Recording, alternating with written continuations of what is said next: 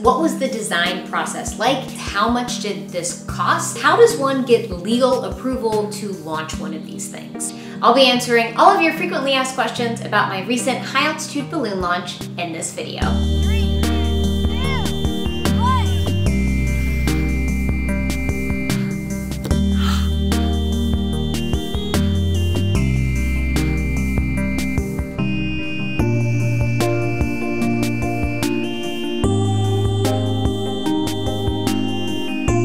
First, I want to give you a basic overview of what happened. So I launched something known as a high altitude balloon, also referred to as HAB. Basically, I attached a payload with cameras to a balloon, which I filled with like a crap ton of helium, and just let it go. And it ascended into the atmosphere. And as it goes higher and higher into the atmosphere, the balloon itself gets bigger and bigger and bigger because the air inside the balloon wants to match the pressure of the air outside of the balloon. And as you go up in the atmosphere and altitude, that air becomes less dense, meaning the molecules become more spread out. And so the air inside the balloon is trying to spread out, but it can only do that so much. So at a certain point in its ascent, the balloon pops.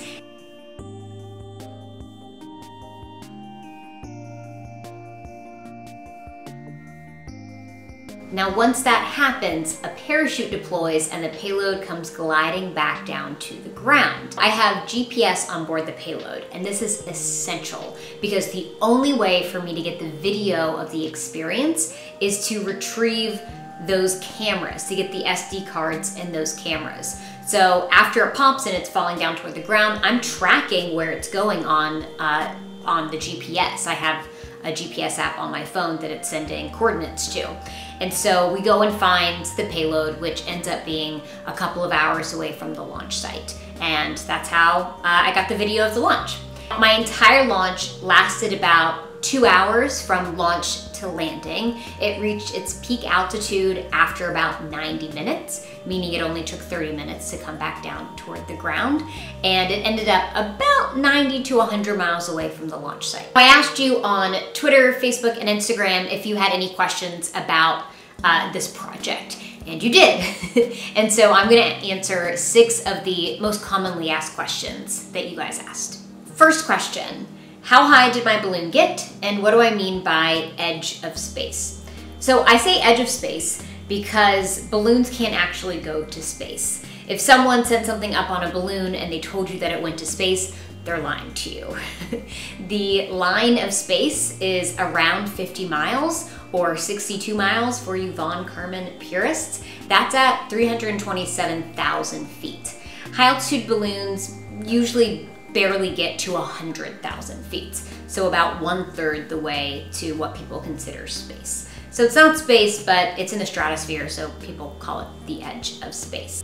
It's tricky though because it kind of looks like space. And that's because the cameras that are typically used on balloons, these GoPros or knockoff GoPros, have a fisheye effect and it distorts the edges of the image. And so it looks like you're seeing the curvature of the Earth, but you're not. It's sort of a trick of the eye. You can actually see the curvature of the Earth at that height, it's just not as pronounced. But anyway, based on the size of my balloon, the weight of my payload, and the amount of helium I put in the balloon, the entire system was designed to go to about 100,000 feet. But it popped early. It popped at about 56,000 feet, and I'm not entirely sure why. I will take your theories. But it looks like when I was filling up the balloon, you could see that the balloon itself was a little lopsided. I haven't quite seen a balloon look like that before, so there might be some manufacturing error with the balloon. Also, we weren't wearing gloves when we were handling the balloon. Some people say that the oils on your hands could affect the latex in the balloon, but I've also read that that doesn't matter, and then when you add gloves, then you're adding sort of an extra risk factor of maybe losing the balloon as you're trying to fill it up because it's sort of clumsy to deal with the balloon with gloves. So we decided not to wear gloves, and maybe that had a difference. I don't know. But either way, I wasn't too mad about it because the view at 56,000 feet was pretty spectacular. And because it popped so early, it didn't go as far and we didn't have to drive as far to retrieve it, which cut like a few hours off of the chase and retrieve time, which I wasn't super mad about. The second question that I got a lot is how much did this cost and what did I need to build it? So if you go to the original video and look at the description, I put a checklist of everything that I needed to create this project and how much it cost and where you can buy it. Total for me, this project was about $1,000. Now, I saved a lot of money by using knockoff GoPros. And I did that because I was only like 70% sure that I was going to find my payload in the end, and I didn't want to buy $300, $400 GoPros on a project that I may or may not lose. And so I actually found some knockoff GoPros on Amazon that were 30 bucks. That worked pretty well. So if you look at other HAB videos online, they'll probably look a bit more spectacular than mine because they're using legit cameras. But my cameras, they worked well for this particular project. The biggest cost items were the balloon. The balloon itself was 120 bucks, and I had to buy, well, I bought two, one as a backup just in case. And then the helium. The helium was, I think, $340 for a 300 cubic foot tank of helium, and that was incredibly hard to get. For a number of complex reasons, helium is in super high demand right now and kind of hard to find. I went to about 5 or 6 gas suppliers in my area, and they did not want to give me helium because they already have clients that they're trying to make sure that they get the helium that they need. And so I had to beg, barter, and plead, and I had to go and tell them that, you know, I was pregnant and this was my announcement, and I rubbed my belly like a genie lamp, and luckily someone took pity on me and finally gave me helium. But I would say the biggest bottleneck to doing this project again for fun would probably be the helium, just because I don't want to have to go through that process again. Third question was, what was the design process like, and how would you actually go about building one of these things yourself? Now, I would say there are 5 major phases of building a high altitude balloon: design, build, test, launch, and then chase and retrieve. I had been to a couple of launches of high altitude balloons in the past, so I was sort of familiar with what that looked like. Not super familiar with how to design and build one myself. So that's where I spent the vast majority of my time. I would say I spent 2 months designing this and about maybe 3 weeks building it. But yeah, it took me about 2.5 months to create this project. Because I had never built one of these things before, the first thing that I did was Google, like, how does one build a high altitude balloon? And the problem with that is that there is no one tutorial online to teach you. There are about 1,000 of them, and they all build these balloons very differently. That is probably the biggest challenge of doing something like this, because you're not really sure where to start. But I would say there are 6 major components of a high altitude balloon. You have your balloon, the gas to fill your balloon, your parachute, the radar reflector, the cord that connects all of that, and your payload. You can customize each of those components. So there are balloons that come in different sizes that will determine how high your balloon goes and ultimately how long your flight is. You can choose different size parachutes that will determine how fast or slow your payload descends to the ground. With the gas to fill your balloon, people typically choose between hydrogen and helium. Most people choose helium because it's less flammable and so it's safer. That is definitely what I did. I would say the 2 things that don't really change your project all that much are the cord and the radar reflector. The most customization that will happen will be around your payload. Most payloads will have 3 major things. They'll have a GPS on board, or multiple GPSs on board. They'll have a flight computer, that's where you're doing your experiment or taking your data, and they'll have cameras to capture the entire experience. With your GPS, you mostly have 3 options. One that works primarily and exclusively over satellites, one that works over radio towers, and one that works over cell towers. Now, the satellite one is the major one that people use is the Spot GPS systems. I use the Spot Gen 3. This is a really good dummy-proof handheld device that you can throw in your payload. The only challenge with this one is it needs line of sight to communicate with satellites. So you need to make sure that if your payload lands upside down, somehow your Spot GPS will still be looking at the sky. The second one is the radio system one. So this is known as APRS, Automatic Packet Reporting Systems. This is the one that you need your amateur radio license or your ham radio license to do. I actually have my ham radio license, but this is the most complex of the three. And so I tried to code up an APRS system over an Arduino Uno, and for the life of me, I just could not get my code to work. And after 2 weeks of working on this, I just scrapped the project because I didn't need it. There were other GPS systems that I could use.